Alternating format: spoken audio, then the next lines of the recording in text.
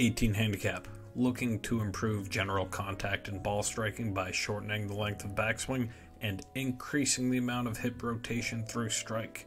Let's go back to setup, and anytime that your full body is this far to the left of center, you're going to see the club path appear more inside than it actually is.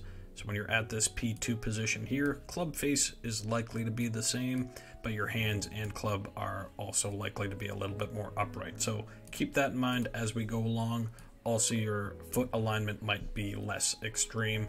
You're going to benefit by squaring that back foot up a bit more if your goal is to shorten the length of backswing. So continuing on that theme, there's really two ways to go about shortening your swing. One is the top-down approach, where you just simply try to take something off of it. Not recommended because it's hard to judge, and unless you're recording each swing and monitoring your progress of length, it's hard to feel and it's hard to do. As we stop you at your P4 position, we can see that the left arm is flat. You've really overhinged the club in an open position, and your lower body has turned to its maximum, fully coiled up. That position has allowed you to really spin out of it, where your second comment being that you'd like to turn your lower body more through strike, I disagree with, because you have plenty of lower body rotation through strike. What you need is lower body displacement or more forward weight transfer to get you more in front of the ball and increasing your downward angle of attack.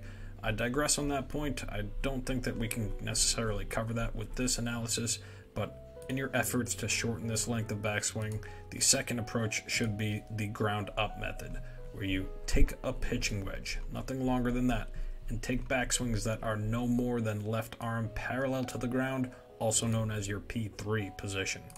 It is much more difficult than you think it is, so record a bunch of swings trying to all stop at this position with good rhythm and good tempo, trying to come back down and strike the ball fully from here. If you do that enough times, you'll regain your rhythm, and you'll also gain the benefit of not rapidly opening up that face and then needing that backswing to have so much time to come back down and square it up.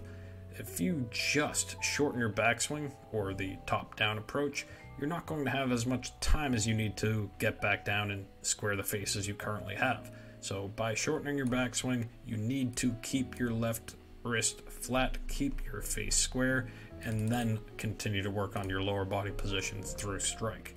I believe you to be better off trying to get a bit more forward than rotational, but I digress on that, and we can follow up at a later point. But work a wedge, work on that P3 arm parallel position as a drill, and see how difficult it is to actually stop there and hit a good clean ball strike from that position. Seems easy, although I know it is not. So for your tour comparison, I've got Cam Smith up here just to really draw a couple key points that I'd take away from his swing. The alignment of the feet, I'll get a path up here, so we'll get that up and then watch the takeaway. We're also slightly outside with the club and hands, face square, body turn with the hips and lower body. Much reduced, much more planted to the ground, and he's probably only getting a good 25 to 35 degrees of hip turn on the way back, whereas you were 45, 50 degrees of turn.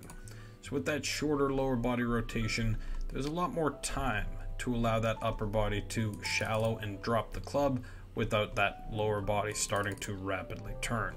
As that club is settling at the top and making its transition, it's hard to see because the weight transfer is subtly getting shifted over to the left side before the rotation happens and the shallowing of the path finishes with that club riding right down that line. So the takeaway from this is to try to restrict the hip turn on the way back, give yourself more time at the top to make up for the long backswing, because your timing will be off when you shorten things up, so take more time with your swings, and then slowly but surely your club face control will improve as you haven't opened it at the top, and you'll be able to consistently square it up more down at your impact position. Good luck with those changes. Sendaswing.com.